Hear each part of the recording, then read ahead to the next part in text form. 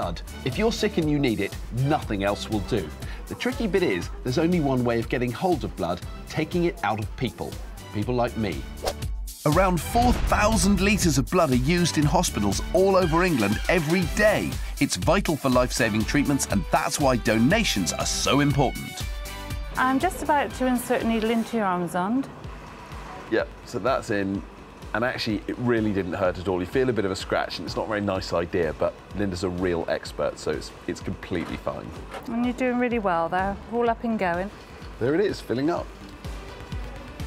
Now, your body is actually a blood factory. It's constantly making new blood, but it makes it in a place you might not expect, in the middle of your bones. In fact, our bodies can produce 2 million red blood cells every second. That's incredible. I'm donating about half a litre of blood, the equivalent of almost 2 cans of fizzy drink. That's around 13% of the blood circulating around my body. Now, you can't give blood until you're 17, but you can receive it, and it could save your life. That's me done, and it only took 5 minutes. It's going to come out now, OK, well done. Just keep pressure on there for us, OK, that's lovely. Thank you very much. It's been a pleasure. This is a bag of my blood, and sometime in the next 35 days, it's going to be put inside someone else, possibly saving their life. But it can't go straight into them. First, it's got to go to the blood factory. This is the largest blood factory in the world, and we're going in.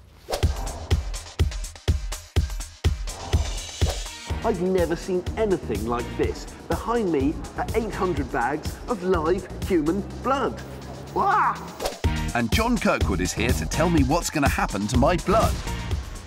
Your blood will be one of 3,000 donations that we'll have taken from donors. So we're talking about a small swimming pool full of blood every day in here. Yes. All the blood coming into the factory first gets put onto a giant rack where it's filtered to remove some of the cells which can't be used by every patient. What happens next? Well, then we take the pack round to what we call a manufacturing pod, and then we will take out the plasma and the platelets and the red cells. The factory's job is to process and sort our blood into 3 main products which treat patients with different medical needs.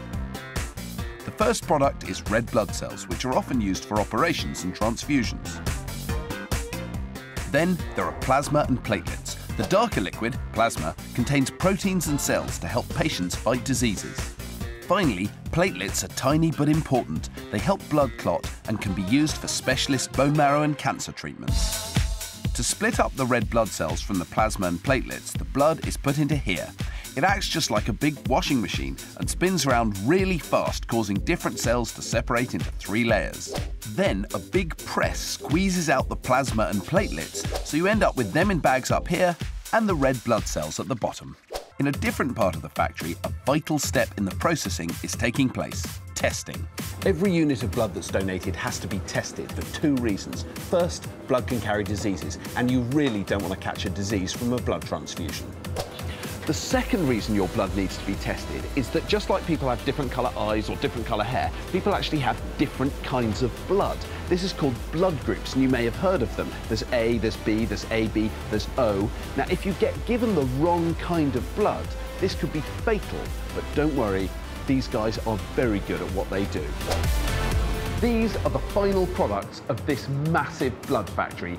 Thousands of bags of living human blood, including mine, all going out to save lives.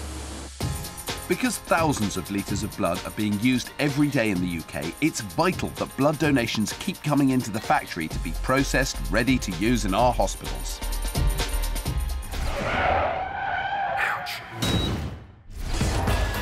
How much blood does an average adult heart pump around the body every day?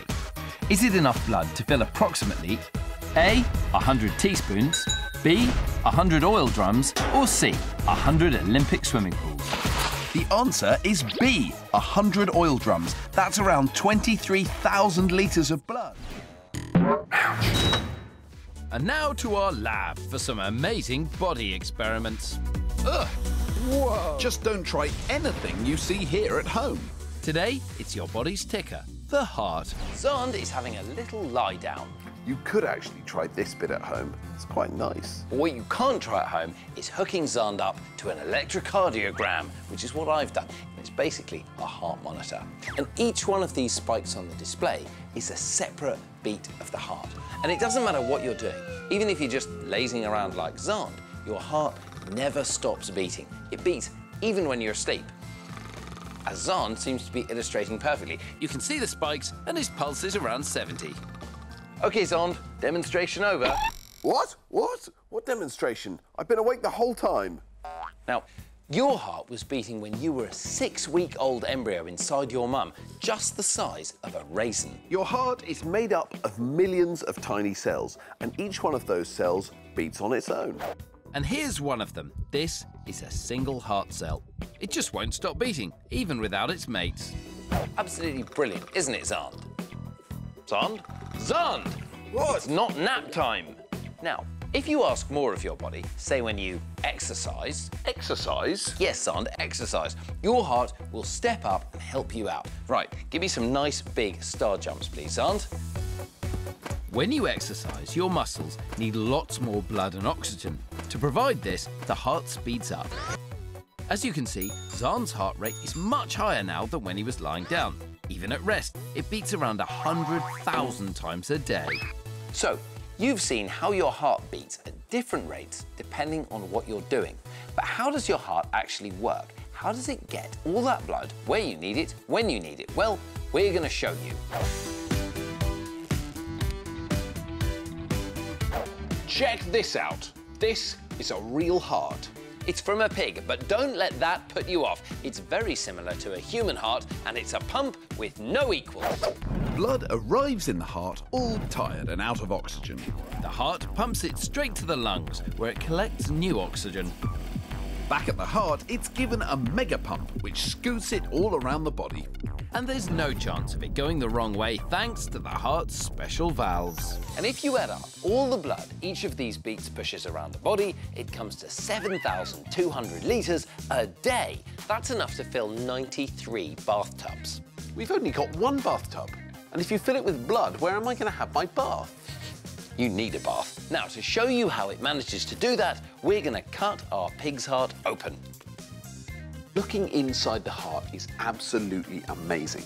The muscle here is very thick. This makes the heart really strong, and that's how it's able to pump blood right around your body. But it couldn't do it without one important bit of the heart, the valves, and you can see them here.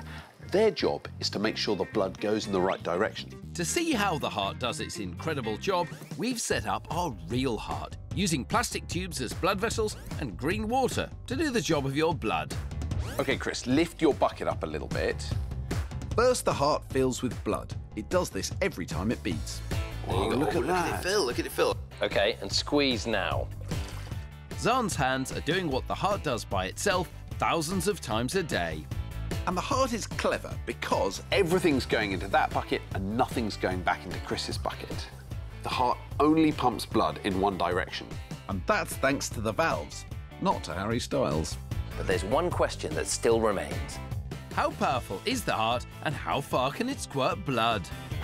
I filled the heart. Now, you hold that bit. I'm going to get the bucket. Give me that. Quick, quick, quick. Get the bucket. OK. See if you can get it. About a foot? Yeah, about half a metre. OK, go. Yay! It's not bad, but I think we can go further. Let's refill the heart. OK, quick. Fill it up again. But Xand's squeeze is not nearly as strong as a heartbeat. Just aim it all in the bucket. Ready? OK. 3, 2, 1. Xand gets quite a lot beyond the bucket. We just didn't get any in the bucket, but I still think that's pretty impressive. About 2.5 metres. 2.5 metres is pretty good, but a live heart actually beats powerfully enough to squirt blood more than 10 metres. 10 metres? That's more powerful than my best water pistol. Luckily, Xand's not 10 metres away.